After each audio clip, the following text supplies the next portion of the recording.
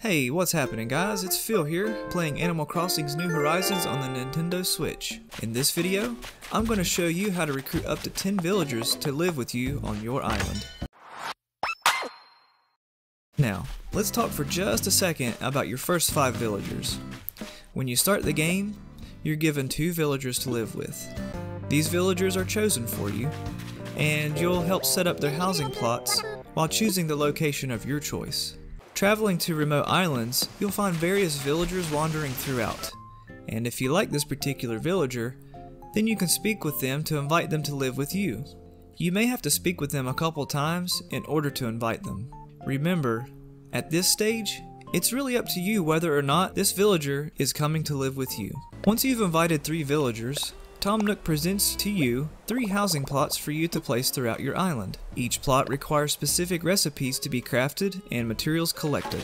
Once that's done, Mr. Nook will have an announcement of your newest villagers. After resident services has been upgraded to a town hall building, you'll want to speak with Tom.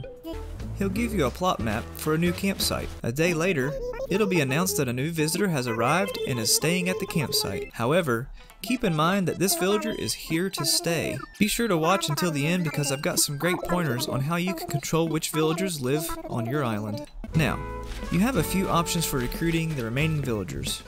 Remember, you can have a maximum of 10. The first option is to use the amiibo cards. Tom Nook will enable this functionality at the Resident Services terminal soon after you've recruited your first villager from the campsite. When using the amiibo cards, the characters will appear immediately into the game.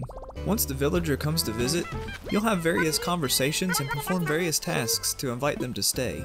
And this is where the second option comes into play. Speaking with Tom Nook, you can investigate more infrastructure opportunities. Tom offers more housing plots for about 10,000 bells. If you've convinced an amiibo character to stay, then they'll move in as soon as you place the plot. If you don't have a villager ready to move in, then any random villager will purchase the home. And now, we segue into the third option.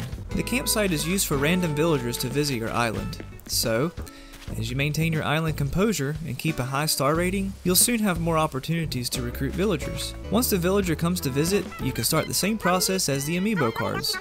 You'll have various conversations and perform various tasks to invite them to stay. And then, placing the housing plot will allow them to move in immediately. So, here's what I recommend if you want to have a little more control over who stays on your island, and it's really simple.